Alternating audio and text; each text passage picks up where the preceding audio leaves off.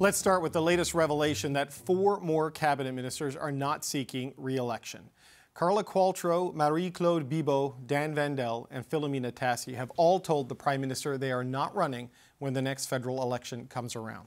This comes as a group of Liberal MPs are trying to push Trudeau out of the leadership.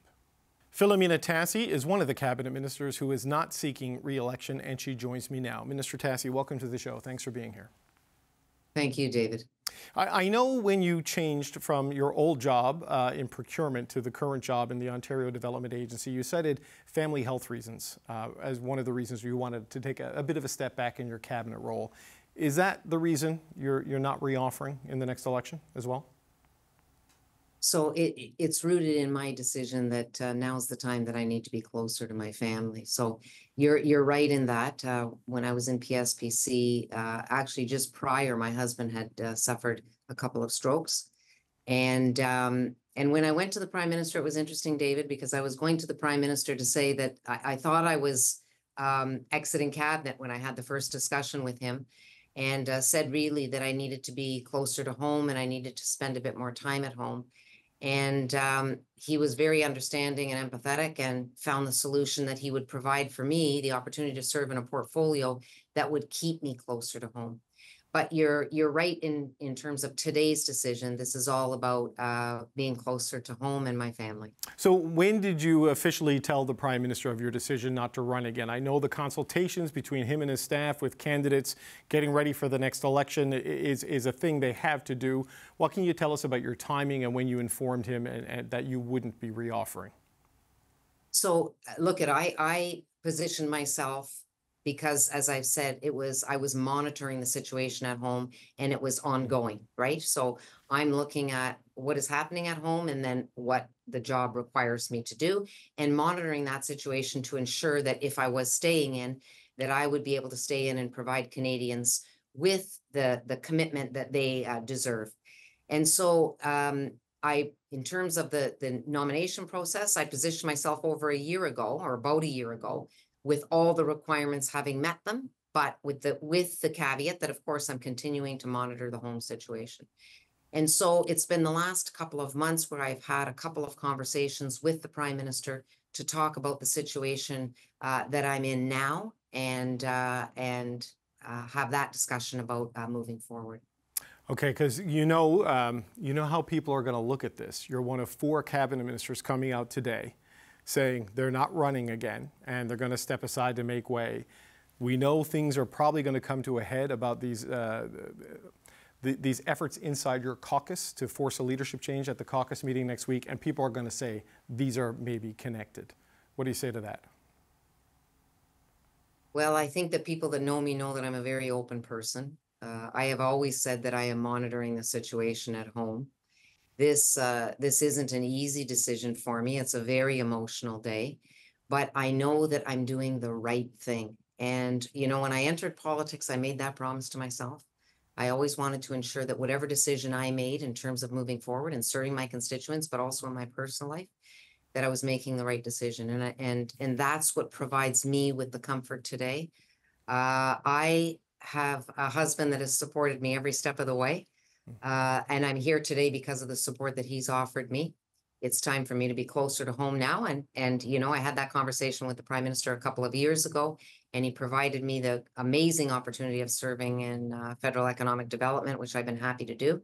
But now's the time to be closer to home.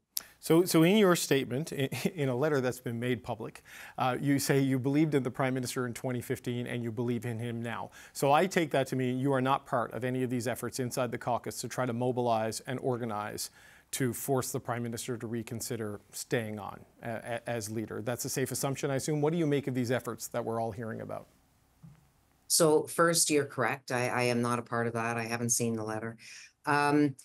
To the second question, I would say, look, caucus has the right to express their concerns, what they're hearing from constituents, raise questions. We meet when we're in Ottawa weekly, and the Prime Minister sits at those caucus meetings, the national caucus meetings, and he listens intently to what we have to say. And I believe he's understanding, he's empathetic, and he's responsive. And so while I agree that my caucus colleagues have the right to, express their concerns, their issues, I believe those conversations should be taking place in national caucus and in the caucuses that we have. Well, it sounds like it's headed that way. That's certainly from my conversations with some of your colleagues in caucus and in private conversations, but also in public conversations. Sean Casey, the MP for Charlottetown, was on the show earlier this week, and he says he believes Justin Trudeau should leave as leader of the Liberal Party based on what people are telling him in Prince Edward Island. What are people telling you in Hamilton? Where do things stand in your riding?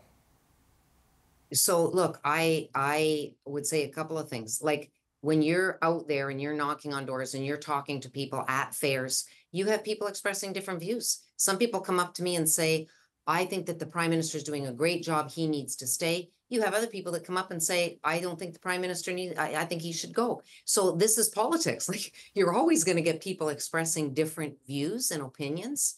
And I respect that. And I look for opportunities where people will say to me, provide their views and opinions, and I'm their voice in Ottawa, in fact. So I think that people have the right to express their views. We as MPs need to listen to those views, and then we need to bring that back to caucus and have those discussions in the caucus room.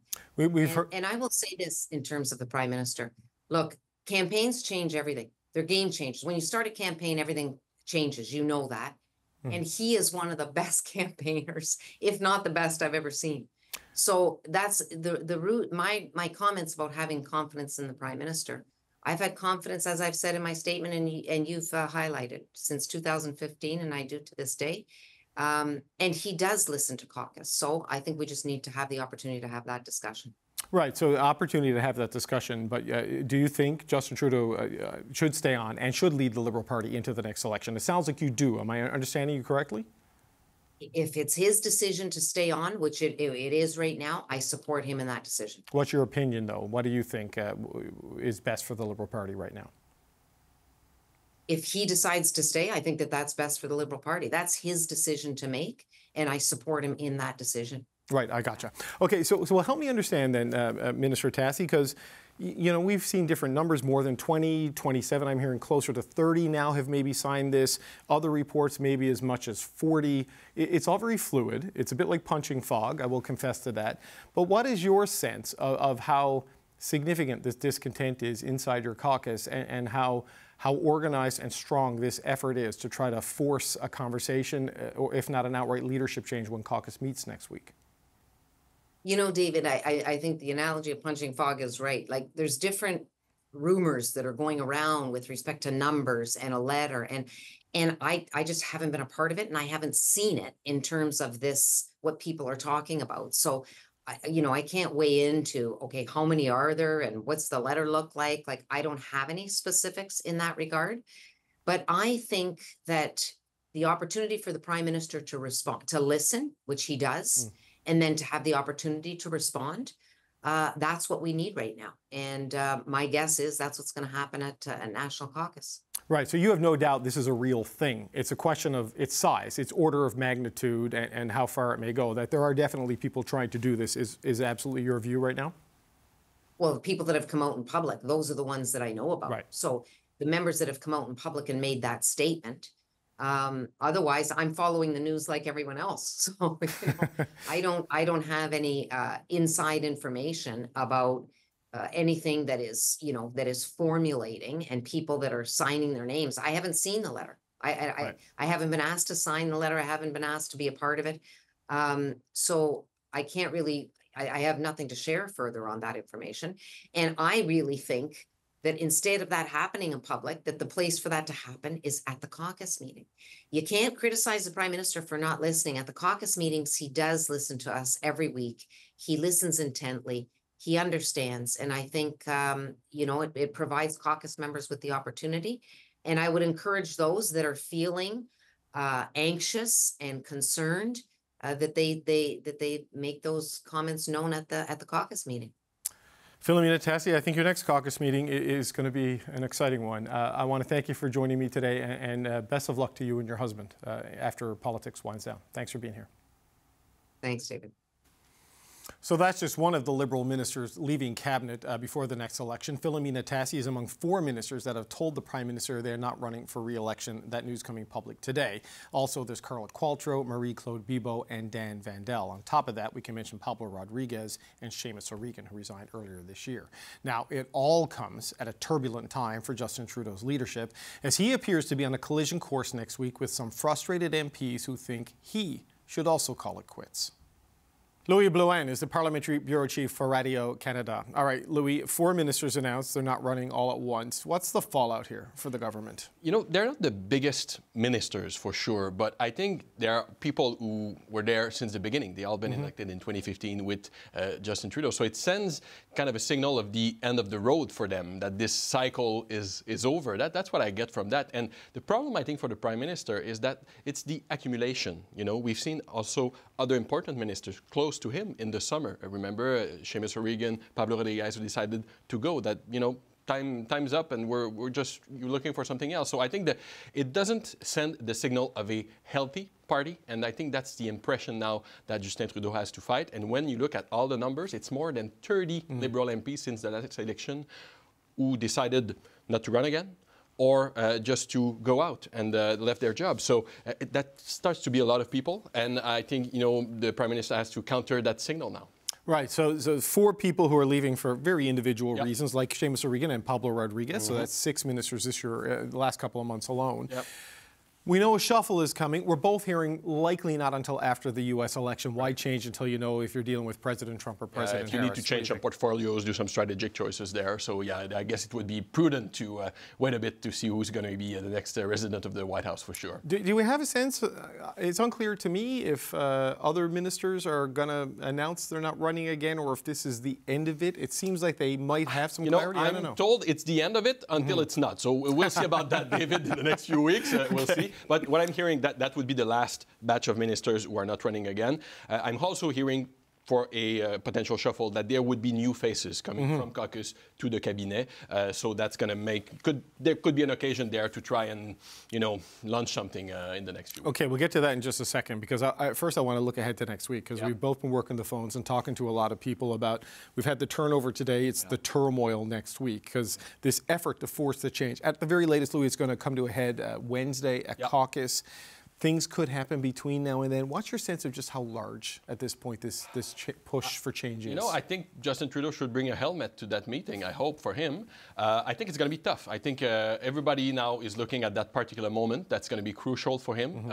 And I don't know how he's going to approach this. Will he try to be in a listen mode and see where they can work it from there? Or maybe try and take a firmer stand. Just say, look, guys, if you're not happy, you can just quit caucus and be it. And then he could maybe try and go through discrepancies between what the different MPs are thinking and the ways to go at this, because that's the thing. I think it's not totally unified in the way that they intend to do this. And I think there's a few ways to measure the severity of that. Who are these people? Are they running again or not? Are they going to stay anonymous? How many will they be? And also, are they ready to walk the talk and go to the end of the effort? That means going out of caucus, sitting as independent if the Prime Minister is not going out. And if they don't, then I think Justin Trudeau has way more wiggle room to try and stay in power and get control of the caucus. Okay, because there's a couple of things there, and we've both been talking about this. This is what we do off screen, by the way, folks. So what Louis and I talk about. In front of a coffee. Somewhere between 25 and 30 is the number I've heard now that assigned. That aligns with what you've heard. But the expectation is that when this goes to caucus, there will be others, like Sean Casey, who we had on the show Tuesday. He hasn't signed this, but we know what he might say if asked to speak in caucus. What's less clear, we know the demand, they want a leadership change, is what you said. How far are they willing to go with it? People like Sean Casey think the leader should change, but if he doesn't, they're still going to run. I've spoken to some MPs who say, a few of us are talking about voting non-confidence. Some are saying, maybe I just won't run again. Others are saying, maybe I'll sit as an independent. There's no sort of unified, this is not like the Democratic Representative Caucus in the old Canadian Alliance that formed a parliamentary bloc to force out Stockwell Day. It's very the demand is clear. What they will do if it's not met is unclear to me. And if the groups get divided in smaller groups, then it's way more easier for the Prime Minister and his advisors to try and get a hold of this. And, there's also maybe this shuffle coming up. So that's the thing also. Like, could you send a message saying, there's ministers that are going out today. then there could be some promotions. And then that could change the game, because maybe some are going to be calmer if they know they might get him, Well, that's what I was wondering about, the timing of this. Because the 4 going out today, and we mentioned the other 2. Now, Seamus O'Regan was replaced by Stephen McKinnon, so that's there's no spot there. But Pablo Rodriguez's job as Transport Minister was given to Anita Anand. She's also still Treasury Board President, so that needs to be split up. So this is 5 opportunities if he doesn't grow cabinet.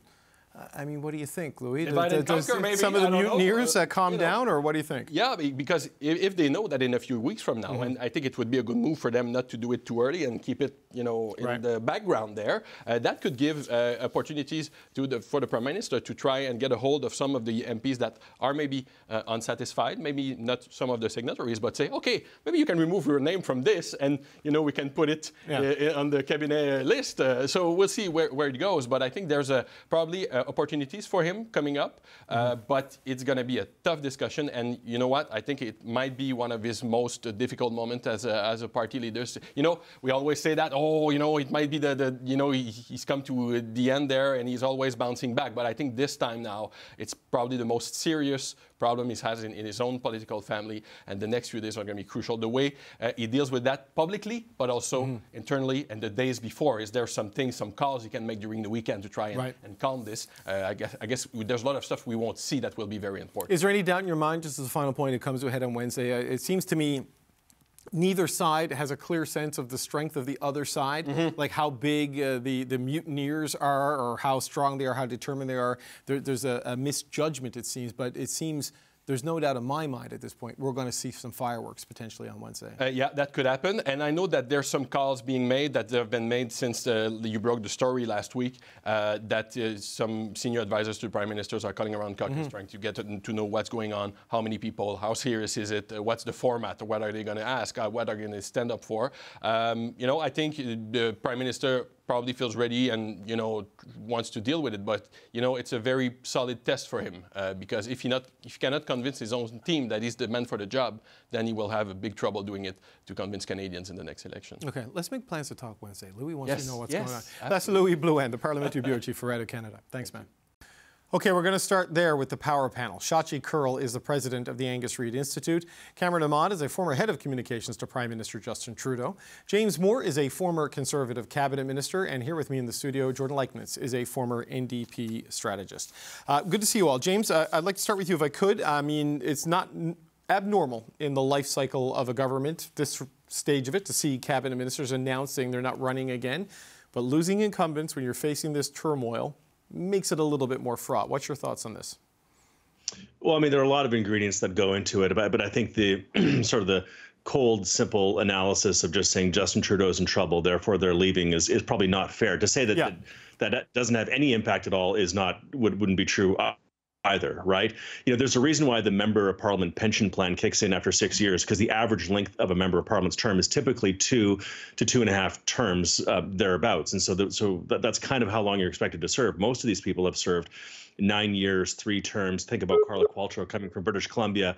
Sitting on a plane for 5 hours every 3 days for 9 years is a long time and a long burden on the body and the family. So, the fact that Justin Trudeau's in trouble, 20 points back, the whole litany of challenges that he has, is probably an ingredient, but I think it's unfair to these individuals to say that that's the only reason why they're not running again. Yeah, I mean, Filomena Tassi was very open about the fact that her husband has had a couple of strokes, and I mean, that takes an enormous toll on you. And you throw in a cabinet job, it's tough to manage it. So, Cameron, I'm assuming you still support the Prime Minister unless you signed this letter and you're part of this movement.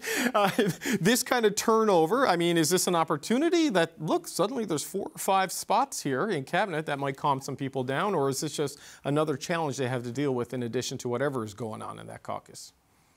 I think James is entirely right. I mean, first of all, these ministers should be taken at their word, because, as James said, politics takes a large toll on a person, on a family. They've served a long time. They've got a lot of accomplishments under their belt. And they have more to contribute in life in some other way.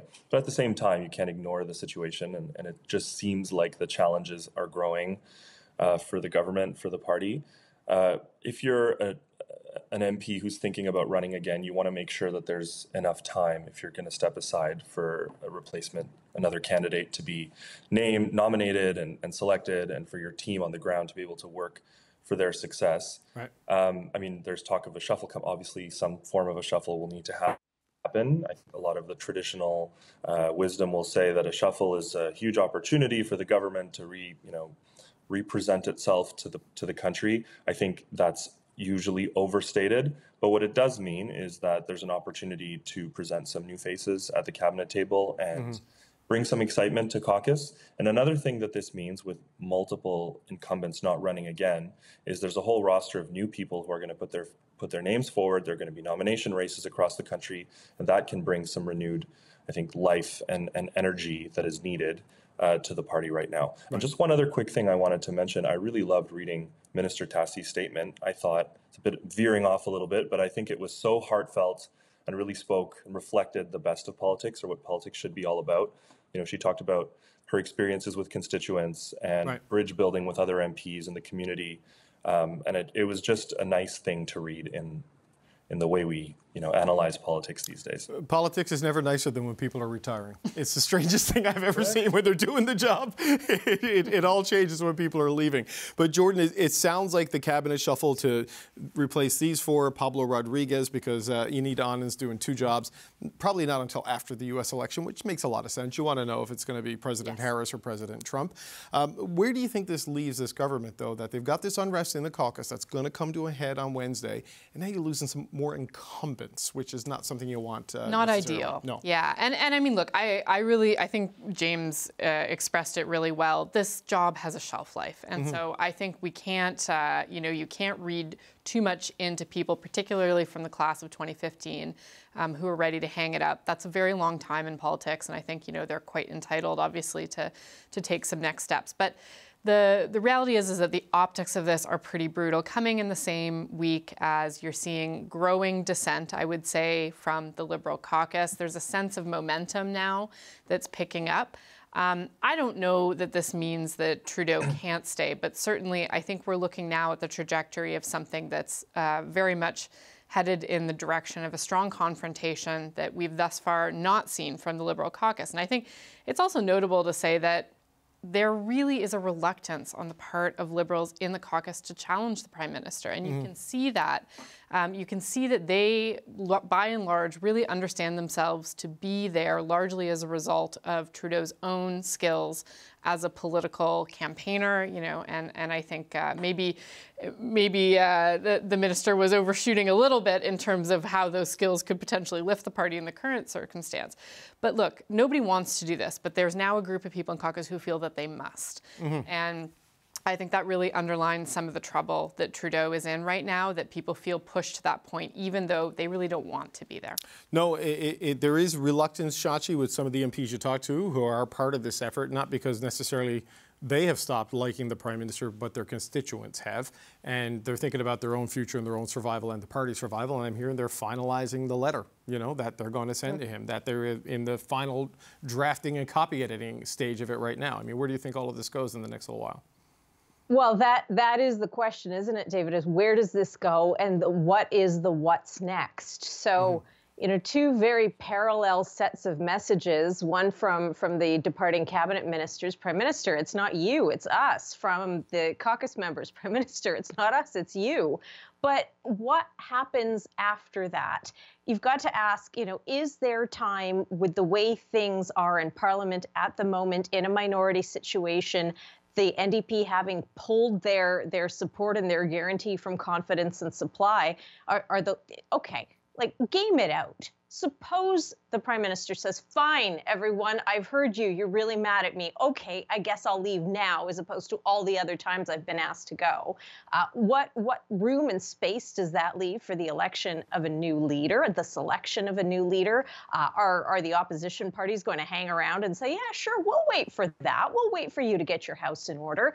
Or do we see more of a Rishi Sunak situation that we saw in the United Kingdom, where wave after wave of attempted coup and rebellion against the then conservative leader, or the continuing conservative leader, but not for much longer, you know, resulted in the prime minister saying, well, to heck with all of you, let's just go to the polls. Let's just have an election and get this over with. And all of you who are worried about losing your seat right now, or with me as leader, you're going to lose your seat anyway. Is that what you really want? So there is a level of brinksmanship that we may well be setting ourselves up to watch and sit back with the popcorn. Well, yes, and that could all lead to a Pyrrhic victory for everyone involved in that particular stare down, because that seems like a recipe for everybody not getting what they want inside the Liberal Party. Okay. Well